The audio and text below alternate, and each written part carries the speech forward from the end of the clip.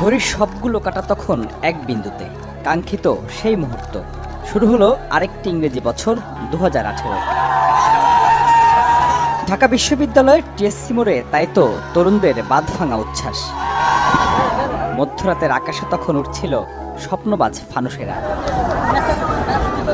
এবছর নিরাপত্তার কঠোরতায় বহিরাগত কেউ ঢুকতে পারেনি বিশ্ববিদ্যালয় এলাকায়, ছিল না তেমন আয়োজনও। তারপরও উৎসবপ্রিয় বাঙালি বলে কথা।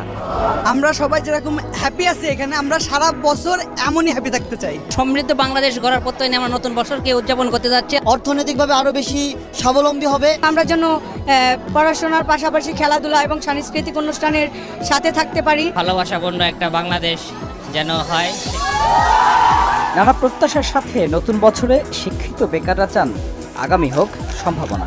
সবাই তাদের যোগ্যতা অনুযায়ী ভালো চাকরি পাবে। এই 17 সালে আমি ডাবিয়ান হয়ে নিজের পরিচয় দিতে পারছি। আমরা যারা শিক্ষিত বেকার যুবক আছি তাদের জন্য সরকার বা যে কোনোভাবে আমাদের কর্মসংস্থানের ব্যবস্থাটা করে দেবে।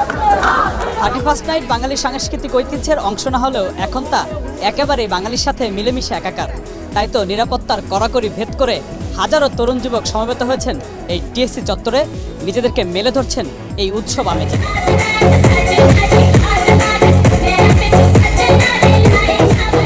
উন্মুক্ত স্থানে আয়োজনে ভাটা থাকলেও তা পুষিয়ে নিয়েছে রাজধানীর অভিজাত হোটেল ও ক্লাবগুলো। এখানে যে ইংরেজি বর্ষবরণের সব আয়োজনেই ছিল জমকালো ভাব। চারিদিকে যখন এত আয়োজন, তখন তা একটু ছুঁয়ে যায় না প্রেস ক্লাবের সামনে অনশনরত শিক্ষকদের।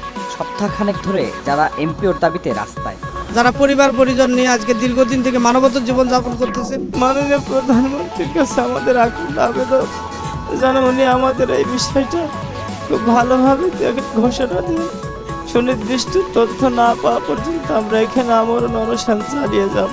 তার নতুন বছরের জন্য এটা একটা বড় উপহার দেওয়া হবে আমাদের জন্য।